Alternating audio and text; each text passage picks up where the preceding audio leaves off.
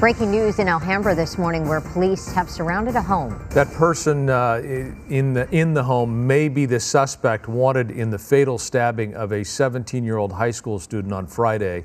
KTLA's Ellina Abovian on the scene with the very latest for us. Ellina, good morning.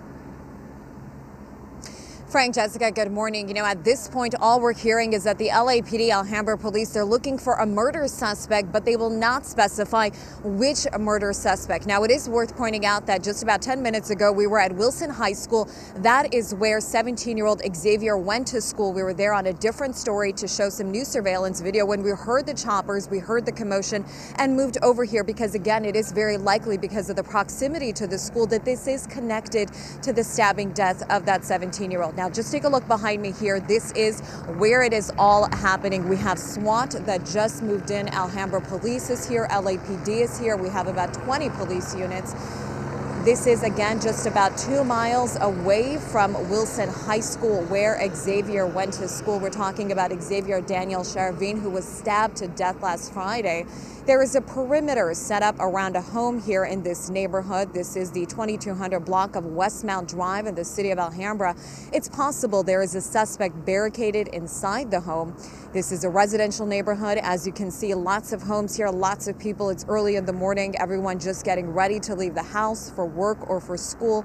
Many people wondering what is going on here. Now, we've been speaking with officers on the ground. No official word yet on what this is all about and if it is connected to Xavier, but we do know that they are looking for a murder suspect. Now, let's show you Xavier because, again, we were sent out to this area earlier this morning to show you some new surveillance video in reference to that suspect. This is Xavier here.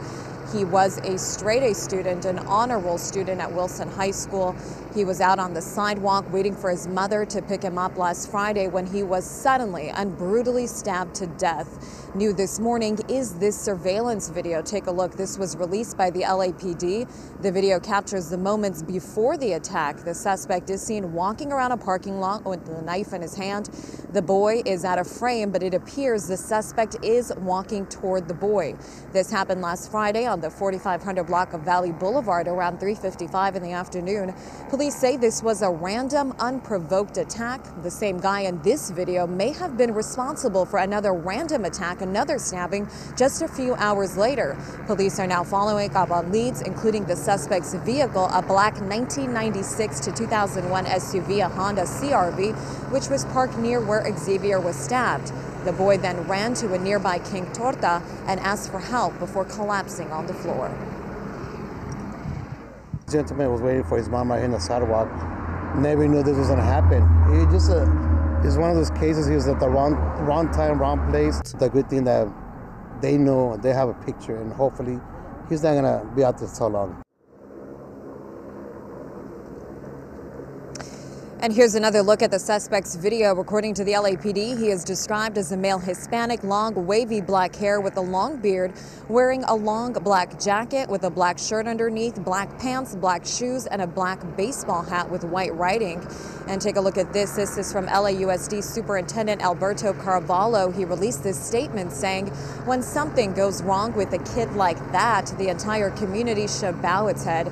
We have to think about what's happening in Los Angeles. We have a distraught principal who knew this student who has done everything right. Now, back out here live just to show you the scene here again. We are in Alhambra, again, just a few miles away from Wilson High School, where the young boy was stabbed near the high school, rather, and so it is possible that this may all be connected. We are waiting for the LAPD to give us an update. We're told we will get word soon, but in the meantime, you can see lots of activity happening here surrounding a home here in Alhambra.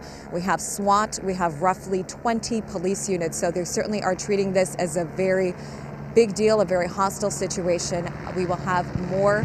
Hopefully, we will get an update from LAPD. But that is the very latest. We'll send it back to you.